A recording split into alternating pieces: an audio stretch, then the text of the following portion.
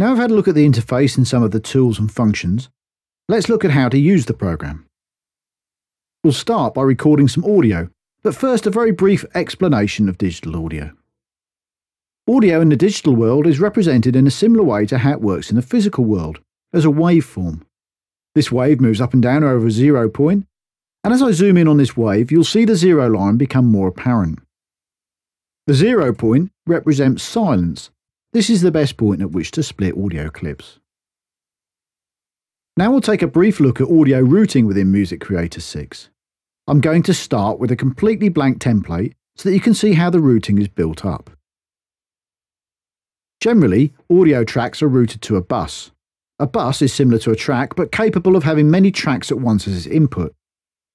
A project can have up to 8 buses, and usually there is one bus that all other buses and tracks eventually route through, known as the master bus.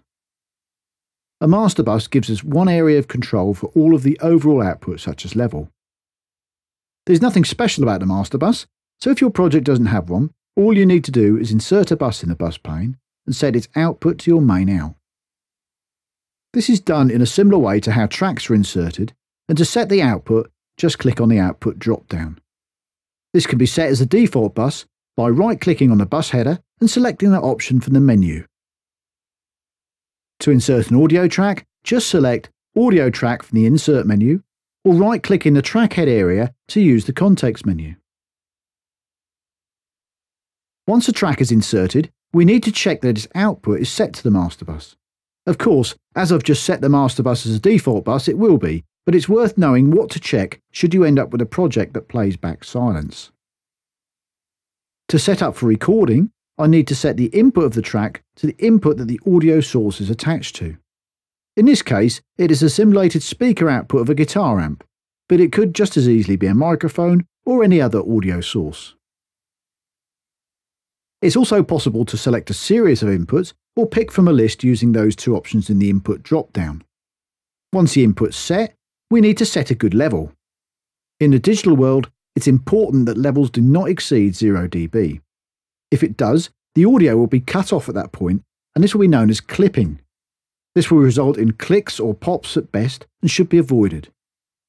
This is where the track meters come in helpful. For the record meter to be active on a track, it needs to be armed for recording.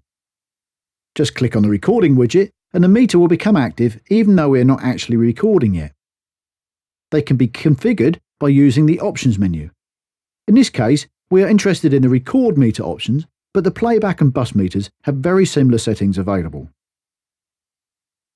A couple of useful settings for the record meters are the hold peaks and lock peak settings. Hold peaks will show a lit segment for the latest peak that takes a little while to decay. Lock peaks will keep the peak segment permanently lit until a higher one happens or the meter is reset. To reset a meter, just click on it. A good level to aim for is around the mid to top end of the green area, with the odd peak lighting the amber area that starts at around -6 dB. The input level is controlled by your interface, sometimes a physical control on the interface, or it might be part of the software that came with it. Input levels are not controllable from inside of Music Creator.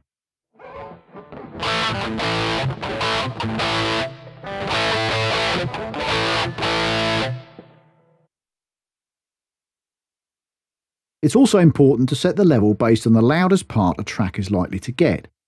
For example, if setting levels on a vocal track, set them at a loud point such as a chorus rather than a quiet section.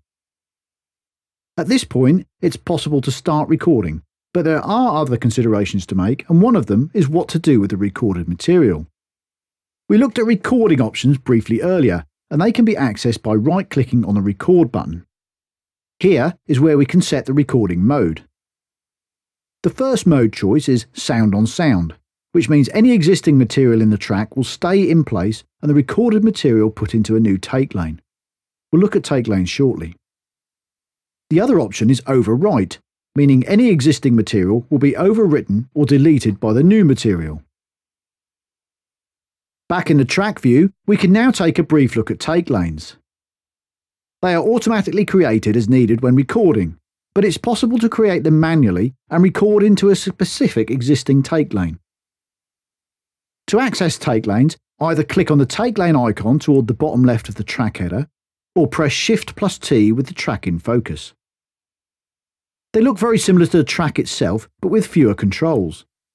They can be added by clicking on the plus icon, and a take line is automatically assigned a name, but they can be renamed in the same way as a track.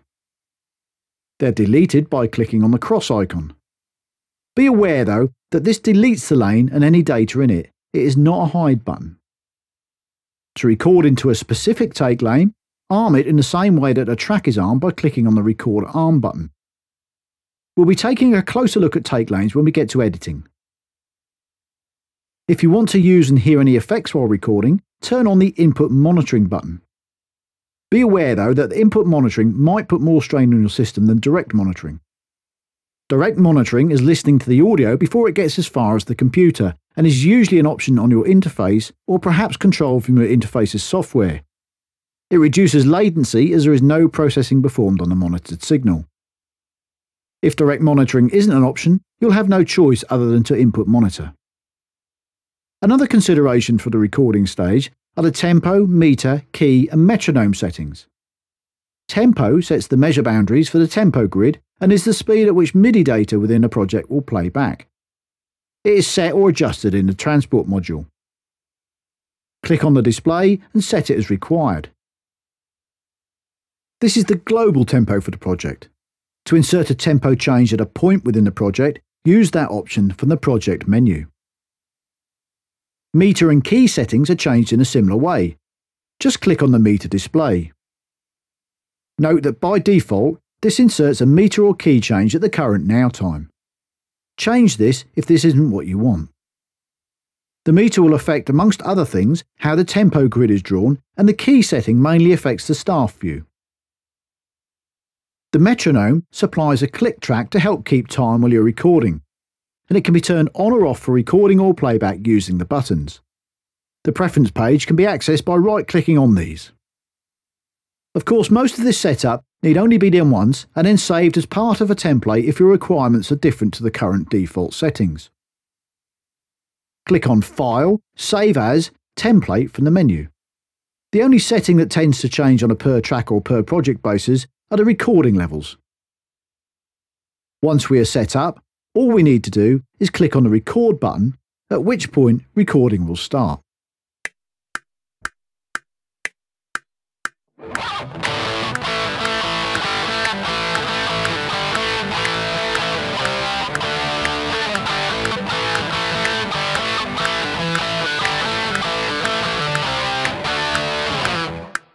Click on the Stop button to stop recording, and a new clip is formed for each recorded track. If you want to have several attempts at recording a section, there's no need to stop, rewind and start recording for each take. It's easier to set up loop recording. To do this, mark out the required time region by click dragging in the timeline. Right-click over the timeline and then select Set Loop Points. This creates points between which the transport will continually loop, indicated by the yellow line. Once the now time reaches the end loop point, it returns to the start. To turn off looping, use the right-click timeline menu or press L. Recording with a loop point will create a fresh clip for each pass, either in a new take lane or a fresh track, depending on your recording preference settings. Similarly, if there's one small area of a recording that needs replacing, perhaps a wrong note in a guitar solo for example, we can use punch recording. To set this up, again click-drag the required area in the timeline, right-click and select Set Punch Points. Now when we start to record, this punch region is the only region that will be recorded.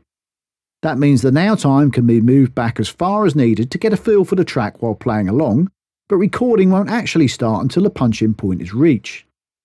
Recording stops automatically at the punch-out point. Punch can be turned on or off from the timeline right-click menu. It's possible to use loop and punch together, so you can set up a larger region to loop over with a smaller one inside of that for punch recording.